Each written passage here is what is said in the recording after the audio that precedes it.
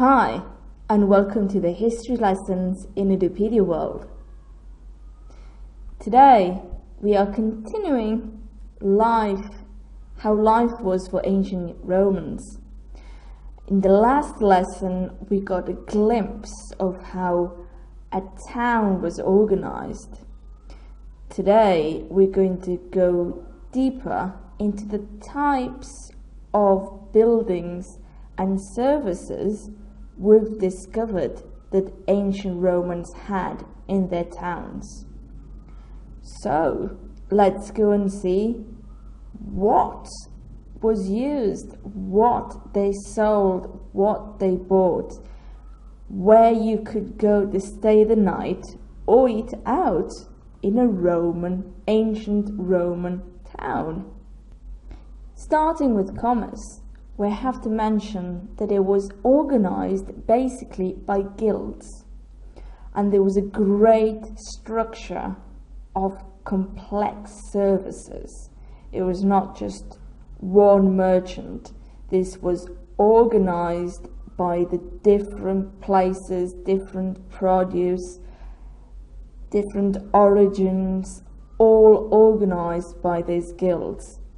For example, there's a square from the corporations in the port of Ostia, for example, where the offices were dedicated to the different products. And you could find things like wood, cereal, even wild animals. In front of each office, there was a picture, like this one, that lets you know sometimes the geographic origin of the people working there, or the business that was conducted, or even the town that they represented. They had a picture in front of every office that gave you the information you needed to know if you were going to the right place. I think we should bring this back. It would be very useful sometimes in big buildings. Then we have the Macellum. These were buildings, they were markets. They were buildings specialized for the market. They were before temporary markets outside the town in open areas, and still for specialized products, or for example for animals like cattle, domestic animals, you will normally have open-aired markets outside the town. Here you would have more for your fresh produce. This type of building comes quite later. At the start, it was only found around the Forum, and then the main square, the Forum, if you remember, and then you start finding these municipal markets that were actually controlled by the aediles, the town responsibles. And on one side of the public market, this is quite interesting, there was the weights and measurements that were used in that town and were scaled and ready just in case someone wanted to rip off someone else. You could go to the municipal market, to the town market, and find the official weights and scales to prove if someone was trying to cheat you. They were open for public use. So imagine the fights that they might have sprung. These buildings had a normally square, but you can find rectangular base. The area was limited, and in the middle you would normally have a fountain or water basin to be able to wash the produce. It's all organized like in a cluster. that you would find in any nowadays religious buildings. As I said, you would basically find fresh produce here. You didn't really have more complex items. This was more an everyday market. Also, you would have all the shops that you can see on this side that would either give, the main door would be outside, looking outside, or you could have some that would be looking inside. Sometimes it's half-half, sometimes it's all of them, sometimes it just depends on the building. It's not standard. Also, in some place of the market that was considered a holy area, you would probably find a statue of Mercury, because he was kind of the patron of commerce and merchants, or in some cases a statue of the emperor. This is not Pompeii. I know we've been working a lot on Pompeii, but we have to mention this market. This is one of the most impressive markets that have been found. It's the market of Trajan, the emperor. It's situated close to the Forum, but it's two different structures. Sometimes it's confused. And basically, it's this enormous market where you had multiple spaces for the associations and guilds. It was like a big building of offices, shops, and lodges to sometimes contract people. You would go there to find a job. You would go there to find someone specialized in what you needed. This is proof of the great complexity of ancient Rome. It's not just a couple of Roman soldiers moving around. This was a real complex society. It was designed by a special architect, Apolloda of Damascus. This was not an ordinary building.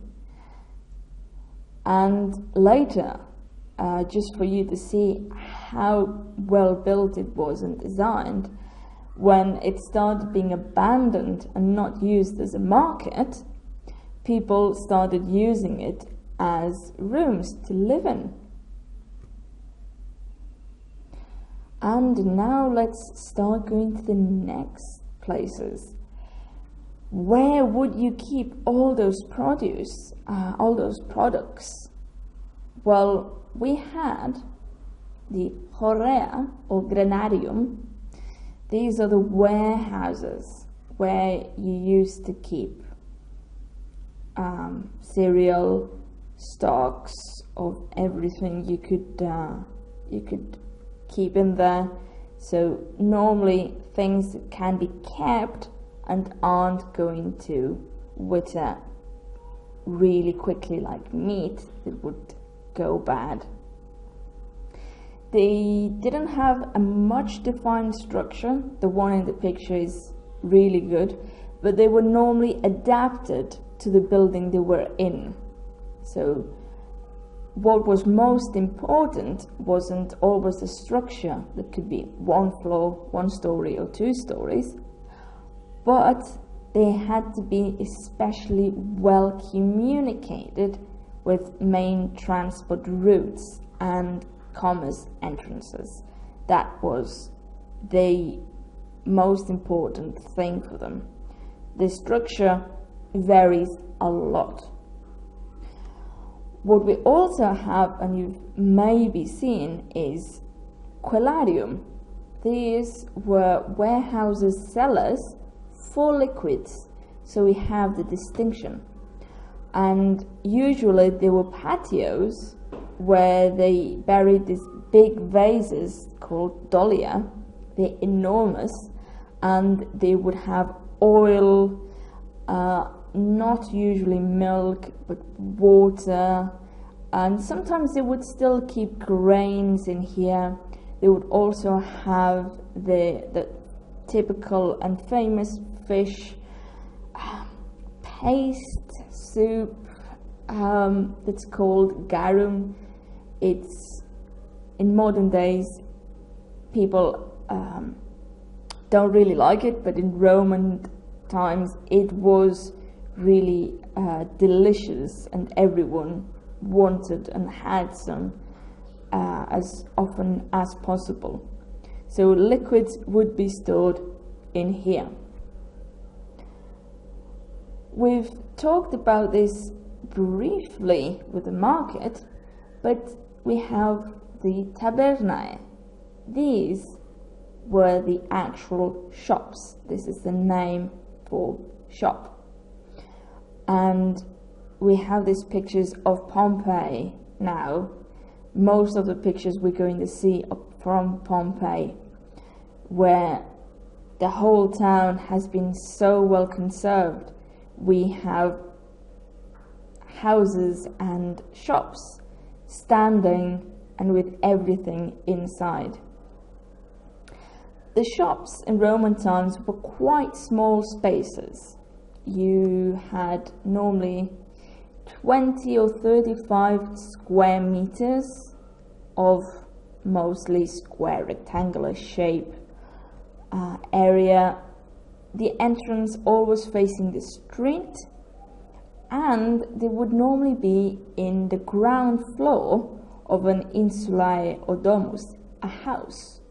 So you'd have the house, and on the sides of the house facing the street you would have shops, just like today.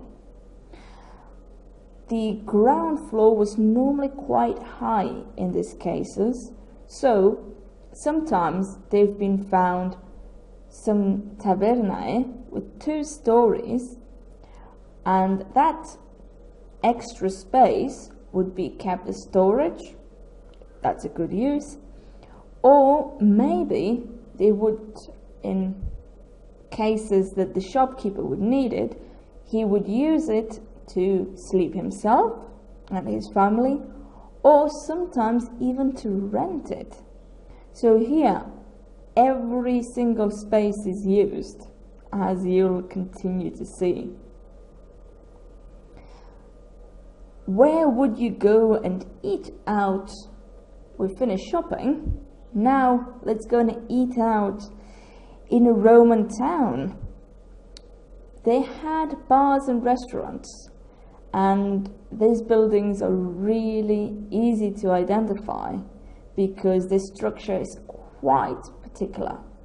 They had a built-in counter that was normally covered by marble plaques that made it easier to clean. On the top, it would have some openings where they would have embedded some amphora and some vases, and there they stored the food and the drinks that they sold. So you had this counter, all the vases inside, and they took the food out of there. Really practical and well prepared. They would also have, as you can see in the picture, tables and chairs. It would be for people to eat, but also to play dice. It would be very, very common. This is a picture found in one of the restaurants, actually, showing one of the most usual hobbies and entertainment that Romans had: play dice. Sometimes things don't really change, do they? That's the same kind of thing we have in our local bars. Now we're going to go into some different names for restaurants and bars. They are basically just changing a bit of the structure and the use, but they had quite a diversity of different buildings aimed at giving food and shelter to people. The Thermopolium or Thermopolium were bar restaurants where you would eat on site, or you could get actually hot or cold food to take away. Great, just like some people go to get their local curry. Here you would go and get your garum and your rice and your wheat and your bread, and you have food to take away. The counter faced the exterior, where there was space with tables and the chairs for the clients. And behind, as you can see, there was shelves where you would keep cups, and you would have a fireplace to heat up the food. So it's well built. Then we have the Caupona. You see, it's really similar. The difference is that the Caupona was more like a serviced hostel, and it was mainly aimed at travelers, as it was very cheap. It was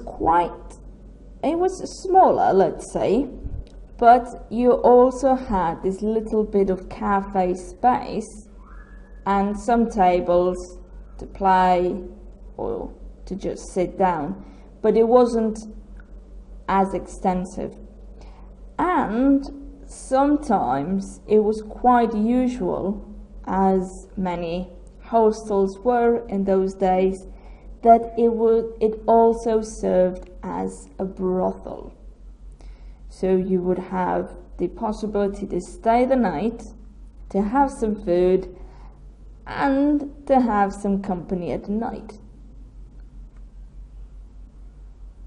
Another common little restaurant were the Popinae. These are really close to what we've seen. You see that the pictures depict really similar constructions. The difference here with the Popinae is that you would eat and drink standing up. This was just a quick place to grab something on your way to work, home, to the forum, wherever you were going. Just grab something quick. It wasn't exactly a takeaway, it was just some snacks. So we've seen where we would go and have some food out if we were going around an ancient Roman town. But where would we stay the night? Well, we have Hospitia.